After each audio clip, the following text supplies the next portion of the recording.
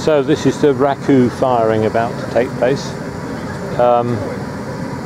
So some sawdust has been put out in some blanket boxes, and it's got to get it up to 1,000 degrees to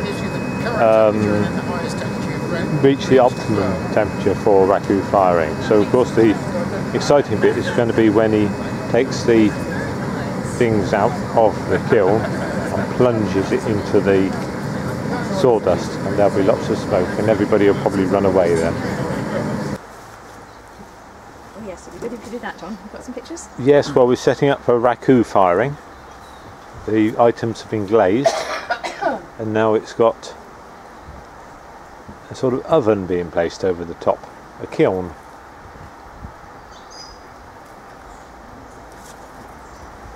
Very precisely. I have a lid like that, that just keeps the heating down on top of that, top of his head, so that should be alright. And how long is that going to take to heat up then, Bill? About an hour. And you've got to hold it for an hour, or you lodge it in somehow? Let's just test that it will go up to its full capacity. Occasionally it gets a bit blocked up, and if it doesn't, if you can't get that much flame out of it, oh, that flame's going down there, is it? So to start with, it's what's called a lazy flame, because we've got to get rid of the water that came into the pots from the glaze. So the pots have soaked up a bit of water. If you heat it up too quickly, that turns to steam and blows apart. So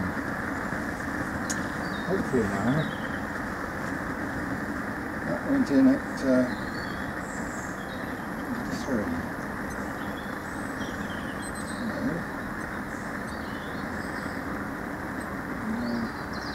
Set my watch to go off every quarter of an hour, which reminds me to come and look at the kiln again. And also I've got a timer that's going to tell me how long it's been running for.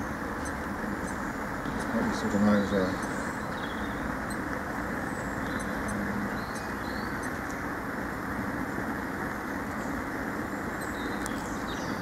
And the interesting bit's when you pull them out and chuck them in the sawdust. Right, yeah. And then we get the alchemy. This is a medieval temperature sensor, is it? Yes, Yeah. It's a new toy. Goes back. How hot is it? I think it's around 900, 950 in the hottest places. Yeah. I'm trying to keep it below 1,000. Right. It goes above 1,000 all that.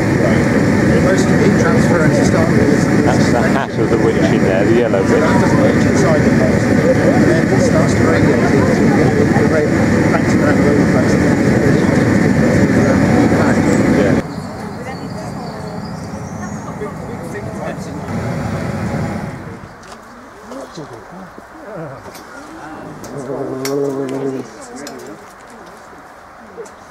I'm very quiet.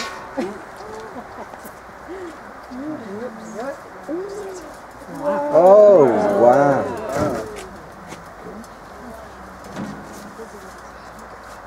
It's changing already.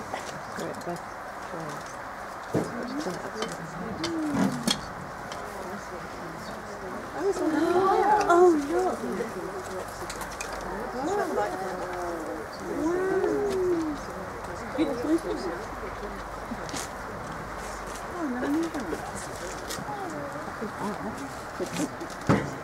That's what the exhibition's all about. Oh, here comes the witch. It's nice and warm.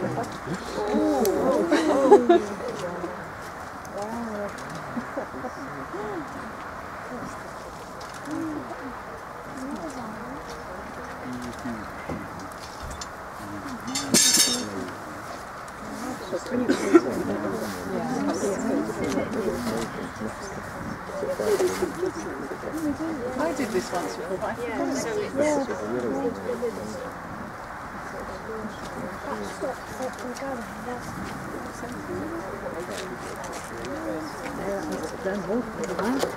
When we put the lid on, I just stuck it. Say goodbye to the fire.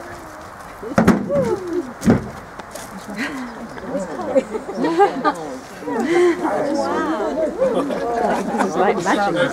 Wow.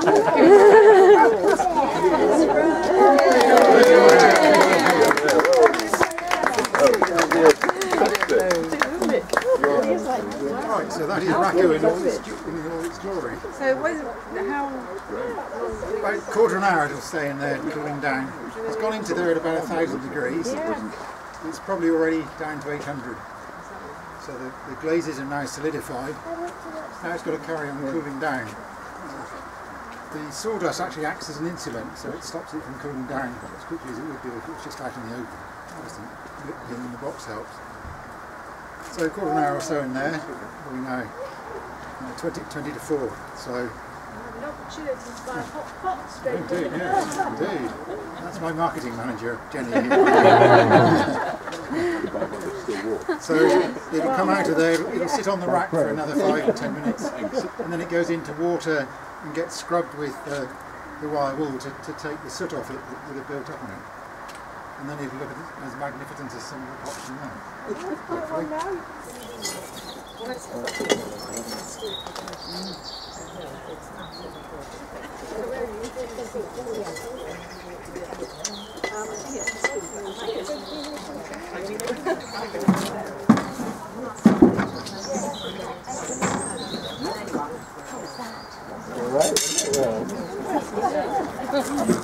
I'm going to set off in the back garden. Attached to your lawn. Not on a prize bit of lawn though, obviously. You should see my lawn, there isn't one. This wasn't the croquet lawn, was it? Well, now you come to mention it, Bill.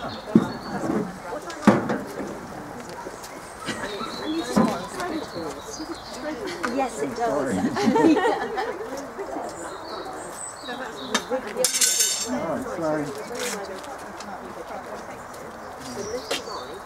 That's got to go into my car in half an hour's time, so I'll try and pull it down. He does that big yellow pot, you know, he would have done a lot of experimentation, but he's not doing the reductions, he's using glazes. Yeah. Because the colours are beautiful, and there's a 12-13 He's done a fantastic job. Now we get to watch you do the dishes. That's it. Yep. Sorry, missed the last bit, Jane.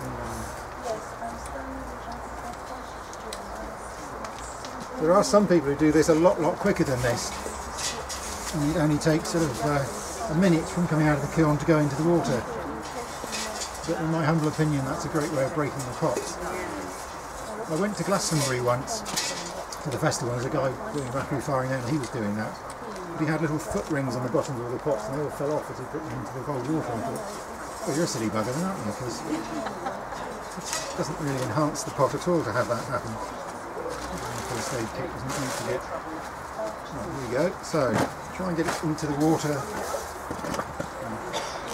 Submerged completely. So the whole pot is cooled rapidly. Some of the glazes will change colour, so what was green is becoming turquoise. And what was black will end up as the copper. Is that just because it's cooling more? The copper comes because it was buried in the sawdust deep, and so it's had all the oxygen starved and ripped out of the glaze. This got into the sawdust while the glaze was still molten, so it's actually scarred the glaze. It's got lines on it where it's got the imprint of the sawdust. Right. It sort of kind of means that it's not as smooth and delicate looking, but on the other hand it's quite an interesting texture, so I think you can get away with that and still call it artistic. My major problem is that I'm a domestic potter most of my life. I don't make this sort of fancy decorative stuff. It's absolutely useless. This pot remains porous because it's not fired to high temperature and the glaze is cracked. With the added advantage that it's very slightly toxic as well, because the copper will come out in food. So in some ways it's